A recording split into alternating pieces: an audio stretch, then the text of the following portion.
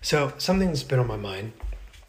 Yesterday, I went to go pick up some shoes that I had ordered because they didn't have it in my size, so I had to order them.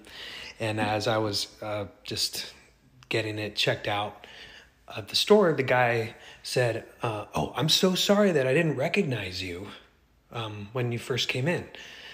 And I was just kind of like, "What do you mean?" And he's like, I didn't recognize who you are, that you're David Archuleta. I'm so sorry." And I just thought it was interesting. I was like, why do you need to apologize for that? I wasn't expecting you to know who I was.